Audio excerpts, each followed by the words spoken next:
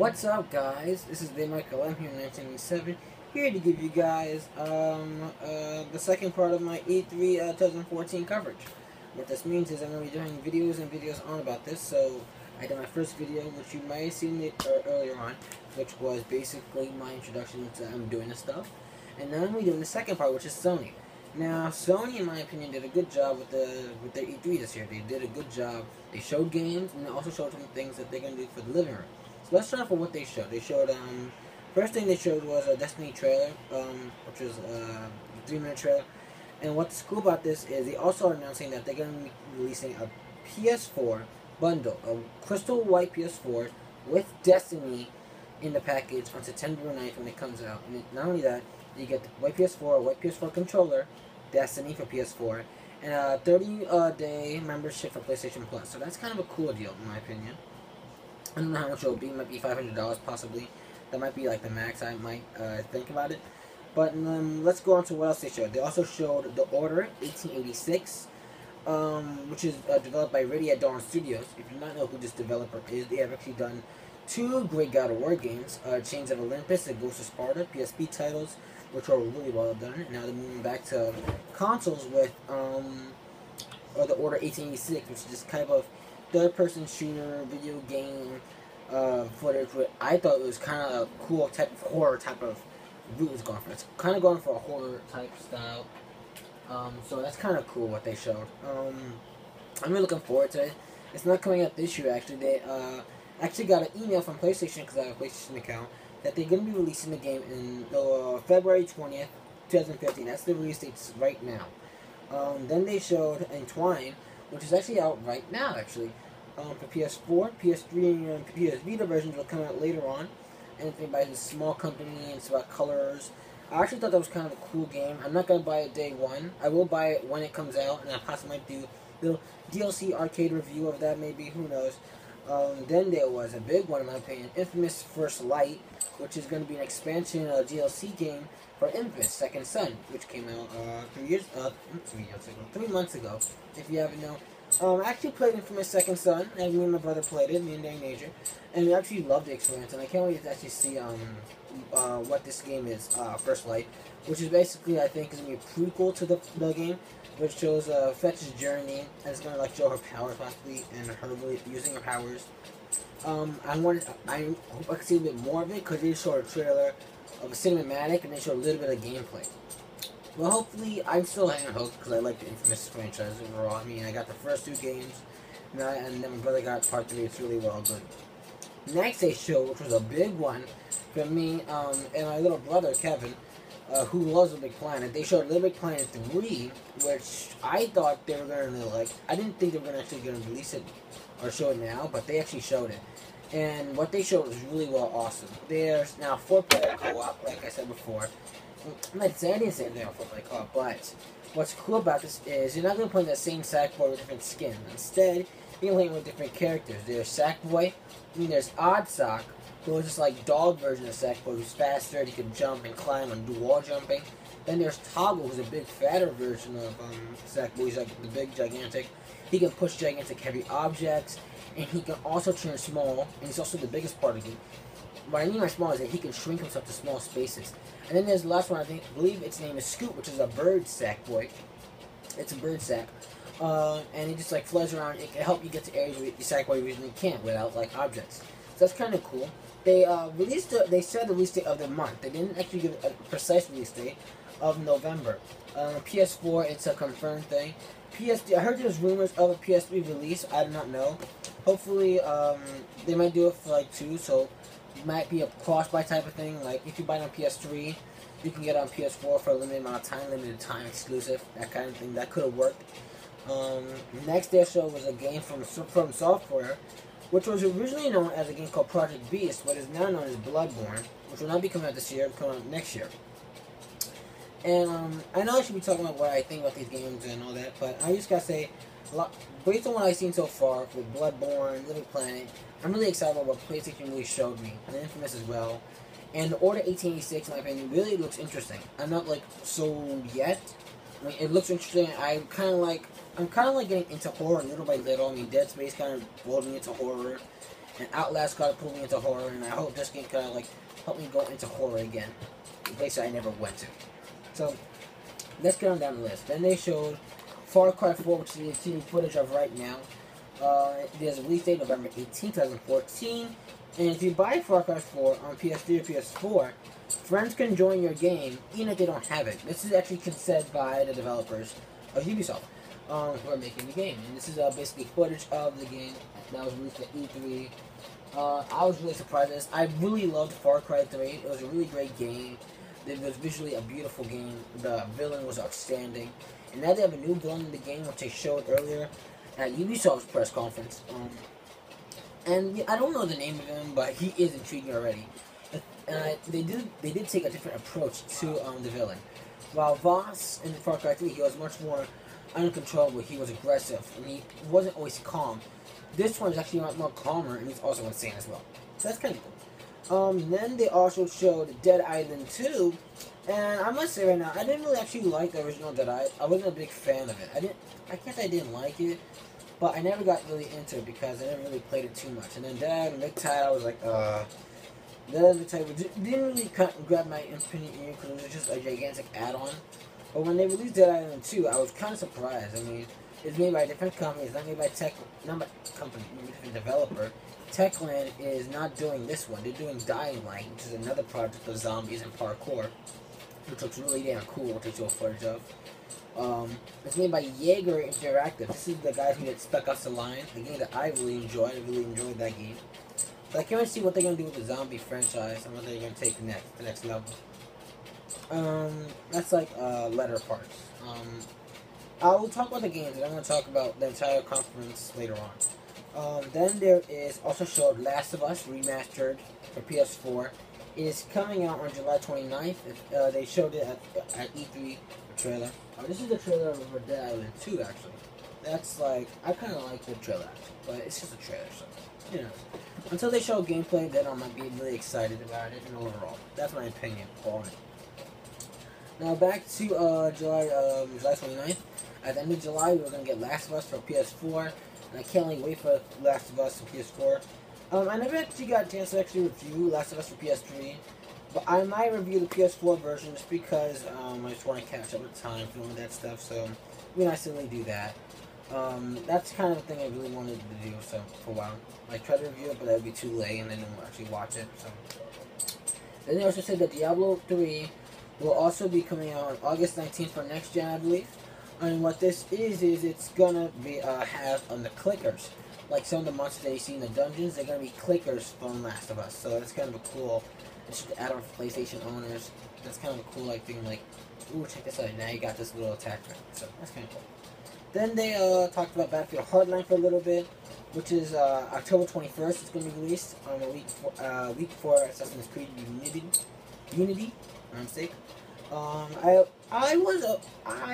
I gotta admit, Battlefield 4 kind of got me upset with some problems with the launch and release, and I really hope that Visceral Games, the developers of this game, really watch the online programming and make sure the online actually works. So, if you should not know, Visceral Games is developing this game. If you do not know it, they actually did the Dead Space franchise, Dead Space 1, 2, and 3, and I believe they also worked on the misfire of Army of 2, Devil's Cartel, that game. That kind of misfire of a game, so who knows what to say about that. But I hope Battlefield Hardline really is good because it's a cop and robbers type of game, and I always wanted to play a cops and robbers type of game. I mean, Payday, The Heist, I didn't really get a chance to play those games. So this could be actually an extra type of thing, so for me. Then they also they kind of really did something cool with the letters here, which was the type of thing they did was, Sony actually looked at letters from people, and then they got a letter from Tim Schafer disguising himself as a little girl, like, not disguising, but impersonating a little girl, saying to bring Grim Fandango to PS4 and PS Vita. So that means that people like me who never been alive, I think, when Grim Fandango came out, or I was too young to play it, or I didn't know what was Grim Fandango, I can play it now, but there's no release date for it. So that's the only problem with it, is that there's no release date for Grim Fandango, PS4, and Vita. That's the only thing. Then they also showed Let It Die, which is Suda 51, or Crest Hap, or manufacturers. new game, 2015 being released. Then they also showed No Man's Sky, which is going to be on PS4, so that's a good thing. It might be on PC as well, so don't worry about that, PC owners. You still can buy it on PC, hope. And then they also showed some pictures of PS4's headset called the Morpheus. I don't know that much information, but I actually did a news video about it long ago, last year, called Sony making a virtual reality headset. That's what this basically is. The Morpheus is a virtual reality headset. So that's what it is. Then Sony actually announced that they're going to be putting YouTube on PS4. Now, YouTube on PS4 is kind of a thing that I got like YouTube on everything. I got like YouTube on this.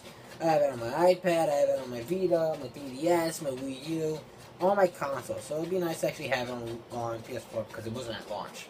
Instead, I have to use IGN and all that stuff. So that's that. Then they also talked about PlayStation Now, which was the PlayStation Now was talked about earlier this year, was about streaming like PS3 games to your PS4 to get that type of experience that you never got before.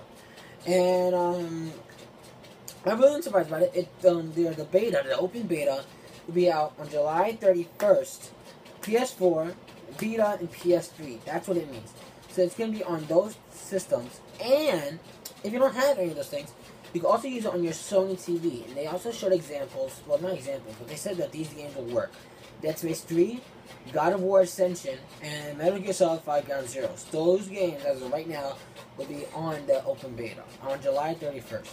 Also, about to mention that Destiny will have its open beta on July 17th, as my brother's birthday, Danny Danger.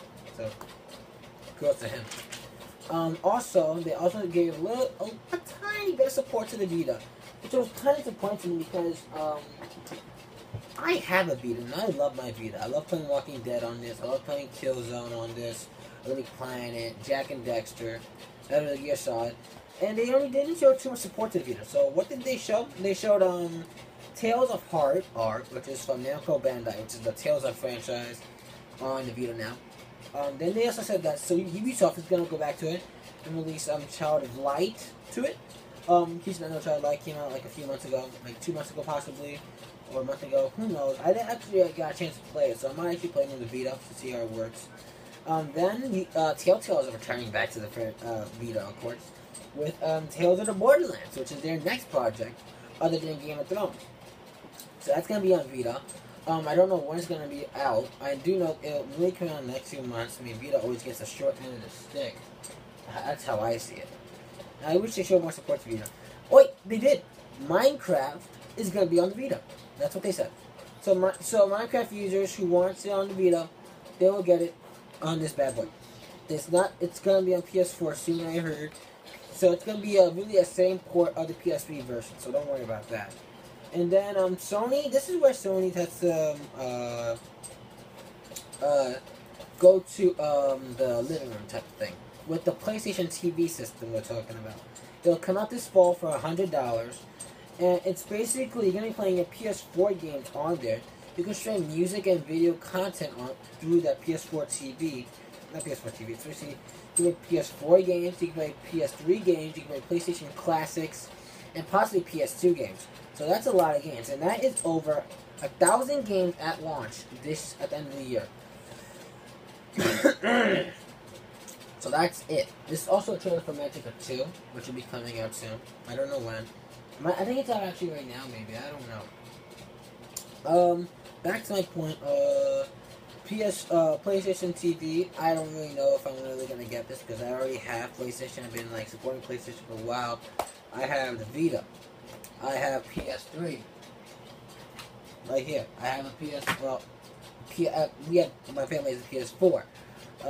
All that stuff. So it's really, I don't know if I'm gonna buy it, but I think it's for people who don't really can't spend all that money to get those consoles. So I see their type of approach for it. So it's kind of like for the Ouya and all that like indie gaming companies, like for new consoles, like GameStick, Ouya, and Video Shield, and all that other stuff. So and Steambox, which is going to do all that crazy stuff. I'm not even gonna talk about it. And there's also going to be a $140 bundle of the PlayStation TV. Now what this means is it's going to be coming with a DualShock controller, which is a PS3 controller, DualShock 3 controller. Then it will come with HDMI cable, I believe. and it will also come with 8 GB memory chip and the Lego Movie video game, Vita version, of course. So that's what you get with the $140 bundle which comes out this fall. So you better start. Well, it's not gonna be that much money for you adults out there. Next, they also showed Ratchet and Clank. It's gonna Ratchet and Clank the movie, which is gonna be coming out next year, and they're also gonna be remastering the original Ratchet and Clank on PlayStation 4. Now, I love Ratchet and Clank. Ratchet and Clank is one of those like franchises that I played as a little kid on PS2. I loved every second of it, and to see it on the big screen in theaters next year, and to see the game, yeah. And this is like Tim Schafer talk like this saying like. Let me get off topic. You can just figure that out for yourself. So I love Ratchet and Clank. I mean, see it on PS4 and its visuals and its updating, reboot, and all that stuff. It's gonna look excellent. Now that's all they went to for like the living room and the entertainment type of thing. Then they went back to games with a little bit of footage of Metal Gear Solid 5: The Phantom Pain, the second part of the Metal Gear Solid 5 game. Then they also said that Grand Theft Auto 5 is coming to PS4, Xbox One, and PC this fall. So that is going to be amazing. The fact that Rockstar is really like taking a chance and saying, look, we can like make more, not make more money, but really like expand the use of our games and put it to like next gen consoles and give it to PC owners who never got a chance to use it when it originally came out last year. So good to them. Also, they showed some Batman Arkham Knight footage, and I love Batman. And what they showed out there was really well done. It wasn't too much. They did show Batman gliding. They showed him in his suit, like with the mechanical warfare, like the mask going on his body, like his face, all that stuff, and the mechanical stuff on it. It looked really cool. Then they showed the Batmobile. It looked freaking awesome. The Batmobile looks outstanding, in my opinion. And they also said that PS4 owners also get Scarecrow missions only on PlayStation 4.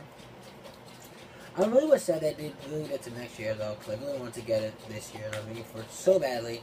But I understand that didn't take a while because Batman just came out, like Arkham Origins, which was not by my Rockstar, it was by Warner Brothers Game Montreal. So, woohoo. Back to my point. And then they ended their Sony E3 with Uncharted 4: A Thief's End, with a slight CGI trailer, which is basically called a PS4. So that's cool. A Thief's End, I like to see Uncharted, which will be coming out next year. So don't expect it coming out this year, it's coming out next year. Now it's showing a lot more support to indie gamers. So like Devolver, like this game's gonna be coming out for PlayStation 4, which is gonna be another indie game. And there's Broforce for PS4 and Vita, which will be on another indie game, and tons of other stuff. So that's really all that they really showed at PlayStation.